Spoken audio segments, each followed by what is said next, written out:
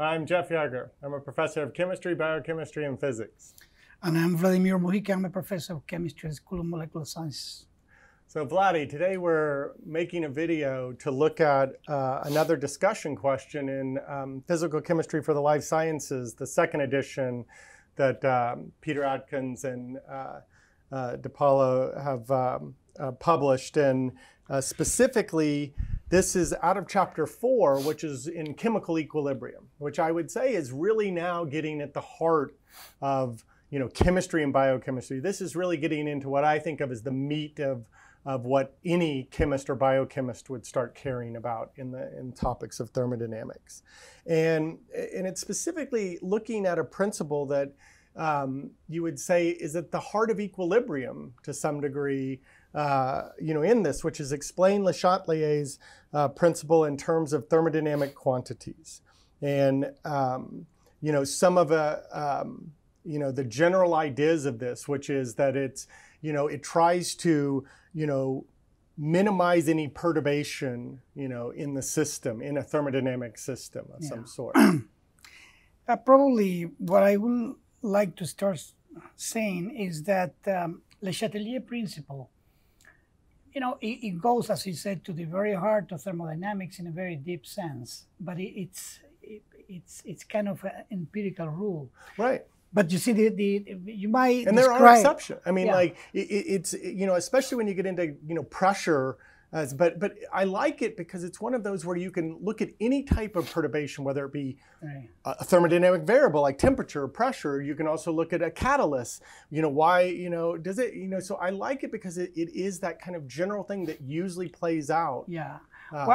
Across a wide range. One of my favorite books in thermodynamics, Callan's book. Yeah. You see, he uses this postulate approach, and what he calls the fundamental problem of thermodynamics is what happens when a system is at equilibrium and you remove a constraint, you remove whatever constraint. So what is the new equilibrium state? So, and this is the essential problem of thermodynamics. You have an equilibrium state, you do something, you perturb the system, you change it, you increase the pressure or decrease the pressure, you change the temperature, you change the composition. The number of moles, exactly. So in which direction does equilibrium move and what is the new equilibrium state? This is the fundamental problem of thermodynamics. And he approaches it from the point of view of the second law, which of course can be transformed. I love, like you said, Callan, instead of 4 laws, he has, in a sense, 4 postulates. Right. And most of them are entropy driven, which to me makes a lot of sense. It's really entropy that is the concept. I mean, conservation of energy is something we almost all had a handle on before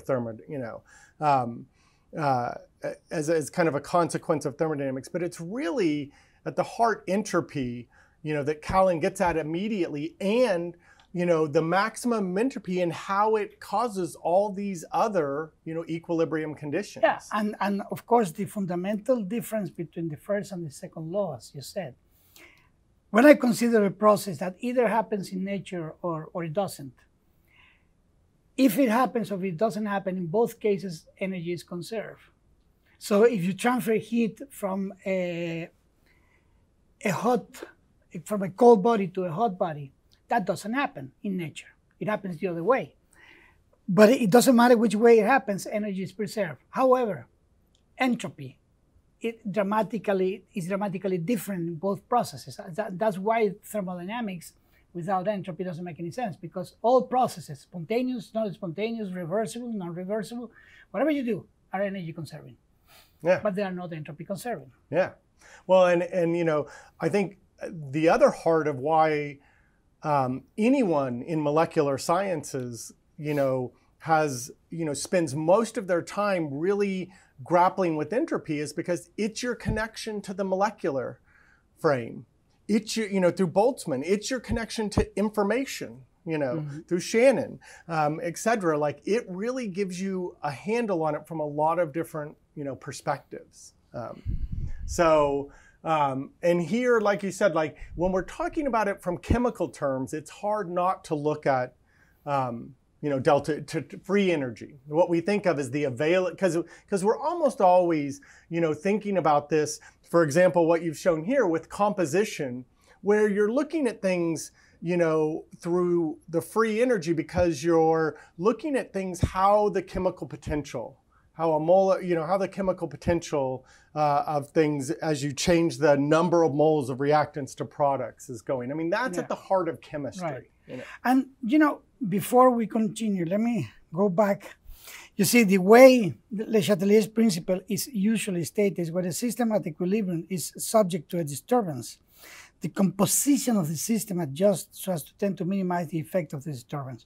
So see, they talk about the composition, but in some cases, you can even apply Le Chatelier principle and the composition doesn't change. Because then the question is, if I increase the pressure, what would the system do? Right. If I decrease the temperature, what would the system do? And sometimes it doesn't have to change the composition. You can actually run your experiment or your Gedanken experiment in thermodynamics, or your real experiment under such a condition that composition is not going to change. Of course, if you have a chemical reaction there, this is usually what happens. But if you have a gas, no chemical reaction, you can also use Le Chatelier principle and say, if I increase the pressure and I keep the volume constant, what is going to happen to the temperature?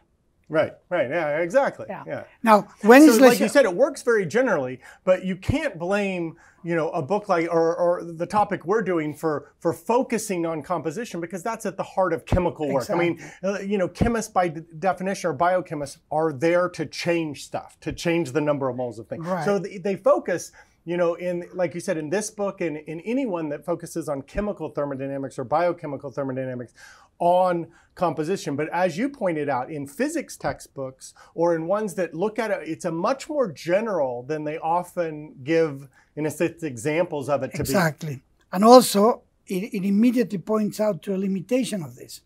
If for some reason you change two parameters in the system, then the Chatelier principle is not necessarily going to help you. Right. Because when two things change, the Chatelier principle is limited because it tries to reduce the impact of one or the other, but then what it does with the other one that is also changing is not obvious, so you have to work the problem in more general terms. So in this particular way, if you change simultaneously pressure and temperature, then it's not obvious what is going to happen. So that's why, the question as discussion question, explain in terms of thermodynamic quantities, because when we do it in terms of free energy, we don't have this limitation. Right. Yeah. Okay. Let's go on. Okay. So, and I think that, more or less covers what you've, shown here as well, So, and then, like you said, we've written what I think of as the fundamental equation for the Gibbs free energy, where, just that, like you're looking at the two terms that most people, sit there and talk about. Well, if you changed, temperature a little bit, how would that affect, the composition of it? If you changed pressure a little bit, and, usually they go into examples of, usually with pressure, they almost always use gases, because gases are the only thing that, if you create more gases or less gases on one side of reaction, you really shift equilibrium, quite a lot. Right, and it's quite interesting that this quantity here, which is the quantity that is directly related to composition, because this is the change in the number of particles of the number of moles, then you can write this. Well, and that's the equilibrium constant. Yes. I mean, that is the equilibrium constant. You can write this is the stoichiometric coefficients times a parameter that is the advance of the reaction. Yeah. And they'll either use that or Q, like a quotient, a reaction quotient is a common way to do it. And then you have this extremely important concept that the sum over J of mu J, nu J, this is the reaction potential. Yeah. And this quantity is the one that was represented in the previous slide. So you have to give, we talk about this particular plot, I think. In another discussion as well, yeah. So it tells you that what happens, the system is at equilibrium, you change something in this direction, so the system tries to restore the position of equilibrium if you wish. So this is exactly what Le Chatelier principle is telling you, but this is telling you the same thing as Le Chatelier principle, but in a much more general way, because this quantity does not require one of the two to be constant or anything. I mean, you can, so you have essentially this embodies the mathematical and physical formulation in terms of thermodynamic quantities of Le Chaltelier principle. Yeah. Okay. Yeah. And, you know, oftentimes in chemistry, she's shown here, what we're often doing is playing, you know, when we talk about the equilibrium coefficient, that's usually, you know, that is just looking at that chemical work term. That's just looking at how the number of moles of reactants and products do, right? At constant temperature and pressure when you have no other, you know. But we often, you know, talk about this, you know, in terms of, you know, how the enthalpy and entropy changes are. In fact, it kind of brings to the point you said earlier when you start changing two things at once. In biochemistry, it's very famous, right, to say, you know, how much is this enthalpically driven versus entropically driven, right? And you, in fact, you'd say it's one of the most common things done is to, you know, look at you know, the fundamental equation where, you know, you look at it at constant T and P, and in a sense, you end up just getting that delta G is equal to an equilibrium, you know, is related to a ln of an equilibrium constant. But you can also, you know, write this as just from its fundamental, that it's, you know, H minus Ts, and assuming constant temperature, you get kind of your delta G is, you know, delta H minus T delta S, right? And, you know, it's that here where biochemists use that so often to think about enthalpically driven versus entropically driven, which one is more responsible for some spontaneity. Right, and as you said, I mean, you can write down here the other equation. Oh, delta yeah, G exactly. is equal to delta H minus T. Yeah, once it's adding, yeah. So then, of course, there's no one-to-one correspondence between these things, but this is the same quantity. So then we can discuss whether it is enthalpy or entropy driven, and we see that it depends dramatically on the temperature. Yeah. So we know we can always, you know, we can always go high enough in temperature to get things you know, entropy always wins. If you're willing to go high enough, entropy will always, you know, what you cannot do, and this is exactly the, you see, the thing is, if you have a reaction for which delta H is positive and delta S is negative, there's no temperature that is going to help you, because under these conditions, the delta G is always positive. So if this is the case, you need to put either an external energy source to drive a process like this, and this is what we discussed last time. Yeah, we had a whole discussion question on how sometimes you have to bring in. Or you have to couple a chemical reaction where this condition exists to another chemical reaction that actually has delta G for the second reaction smaller than 0.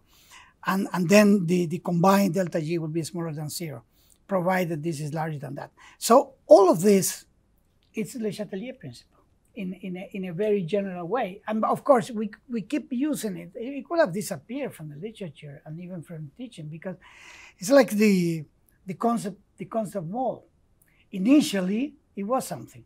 Now it's just a number of particles. It's an Avogadro number of particles, and that's it. Yeah. But in the old days, the definition was way more complicated, because people didn't know how to solve this dilemma that you needed to count molecules and weigh them at the same time. This was very hard to imagine how to do this. Yeah, exactly. So now the original discussion about mole disappeared. It's just an Avogadro's number.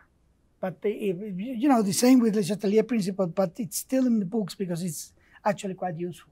Yeah, like you said, it's very general across things. Okay, well, thanks for the discussion today. As always.